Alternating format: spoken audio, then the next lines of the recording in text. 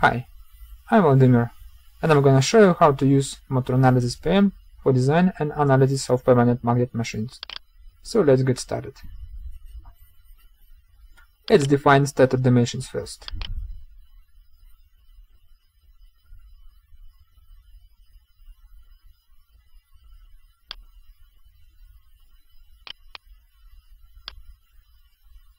So the stator is ready, and rotor is imported from the DXF file.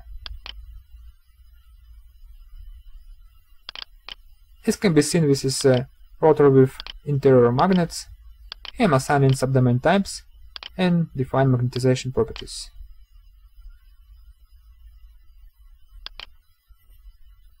And general for air.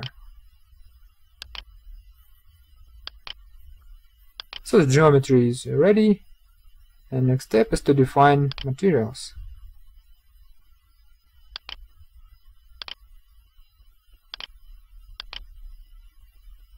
You can use materials from the materials library or add your own materials.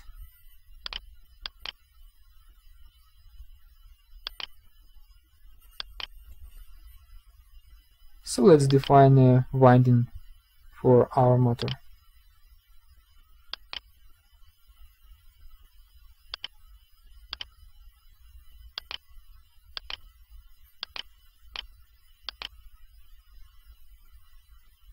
The winding layout input method can be manual or automatic.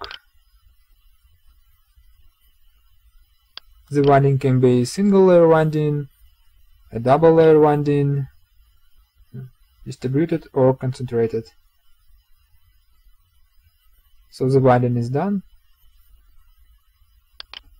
And the next step is to define drive settings. DC voltage is 500 volts. I'm using recurrent hysteresis PWM drive type. Okay, now we need to generate mesh and save our simulation file.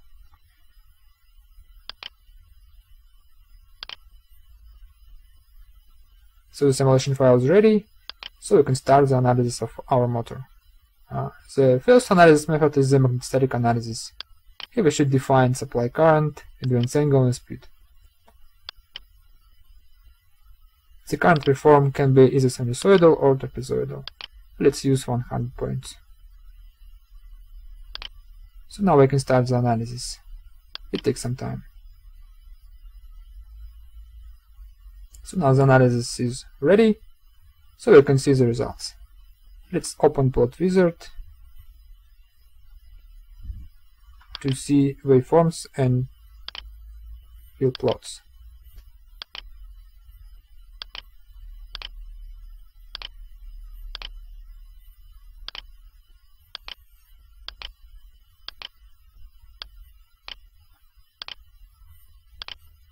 This is a plot of current, back EMF, voltage and torque waveforms.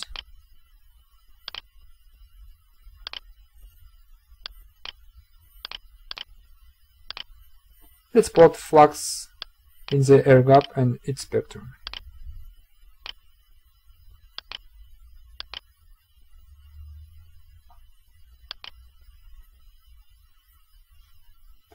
Now let's plot a flux density distribution.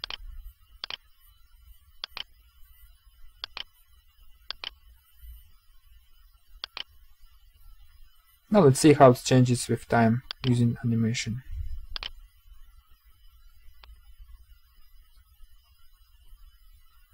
The next analysis method is the DQ analysis.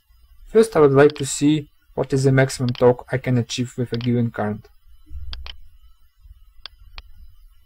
Let's say 216 amperes.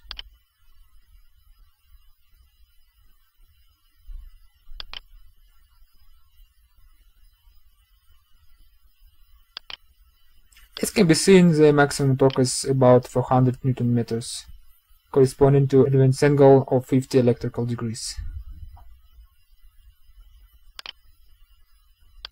Now I want to see motor characteristics over the entire speed range, up to 6000 RPM with the maximum torque operation.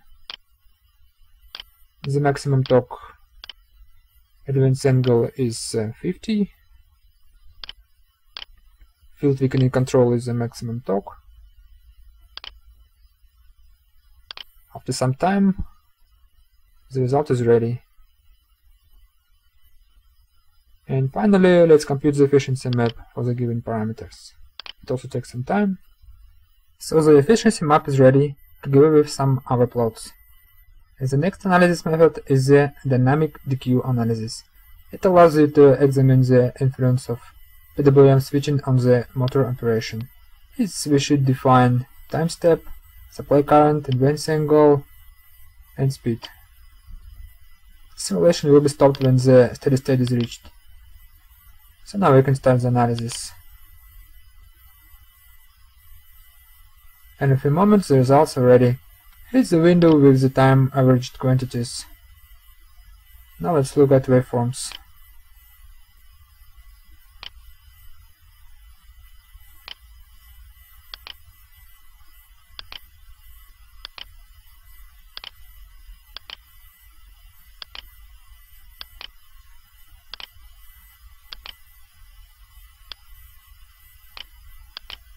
And here's a plot of current, voltage, and torque waveforms.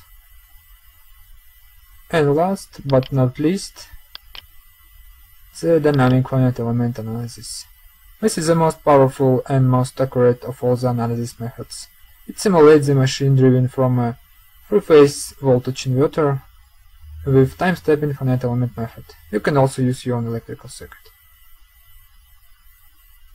All types of plots are available for this analysis method.